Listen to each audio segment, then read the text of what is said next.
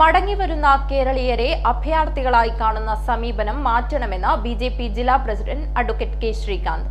ബിജെപിയുടെ നേതൃത്വത്തിൽ കാസർഗോഡ് KSRTC ഡിപ്പോയ്ക്ക് മുന്നിൽ നടത്തിയ ധർണ ഉദ്ഘാടനം ചെയ്ത് സംസാരിക്കുകയായിരുന്നു അദ്ദേഹം.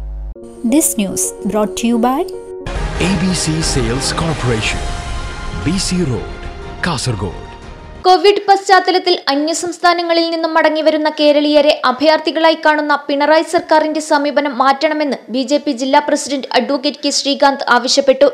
തലപ്പാടിയിൽ അതിർത്തി കൗണ്ടറിൽ ജനങ്ങളെ ദുരിതത്തിലാക്കുന്നതിനെതിരെയും മടങ്ങിവരുന്ന ജനങ്ങൾക്ക് സംസ്ഥാനത്ത് യാത്രാ സൗകര്യമൊരുക്കണമെന്നും ആവശ്യപ്പെട്ട് ബിജെപി കാസർഗോഡ് KSRTC ഡിപ്പോക്ക് മുന്നിൽ നടത്തിയ ധർണ ഉദ്ഘാടനം ചെയ്ത് സംസാരിക്കുകയായിരുന്നു അദ്ദേഹം.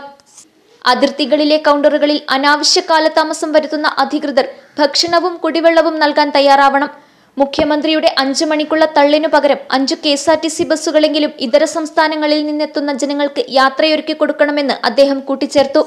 കോവിഡ് വൈറസ് വ്യാപനവുമായി ബന്ധപ്പെട്ട് അത് തടയാൻ വേണ്ടിയിട്ട് എല്ലായിടത്തും ലോക്ക്ഡൗൺ പ്രഖ്യാപിച്ച് അങ്ങനെ ലോക്ക്ഡൗൺ ആയതുകൊണ്ട് സ്വന്തം നാട്ടിലേക്ക് മടങ്ങി വരാൻ സാധിക്കാതെ 10,000-കണക്കിന് കേരളീയർ ഇതര സംസ്ഥാനങ്ങളിൽ കുടുങ്ങിക്കിടക്കുകയാണ്. ഇപ്പോൾ സർക്കാർ തന്നെ അവർക്ക് നാട്ടിലേക്ക് വരാനുള്ള ഒരു അവസരം ഇളവ് പ്രഖ്യാപിച്ചിരിക്കുകയാണ്.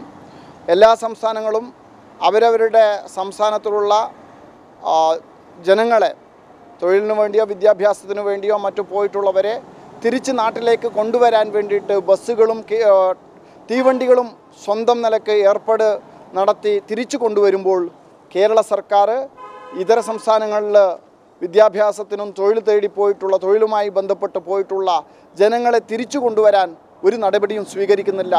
സർക്കാർ ഓൺലൈനിൽ രജിസ്റ്റർ ചെയ്തവർ നാട്ടിലേക്ക് വരാൻ തയ്യാറാകാത്തത് ഇടതു സർക്കാരിന്റെ പീഡിപ്പിക്കൽ സമീപനം മൂലമാണെന്ന് ശ്രീകാന്ത് കുറ്റപ്പെടുത്തി. ധർണാ സമരത്തിൽ ജില്ലാ വൈസ് പ്രസിഡന്റ് അഡ്വക്കേറ്റ് സദാനന്ദ റൈ അധ്യക്ഷത വഹിച്ചു.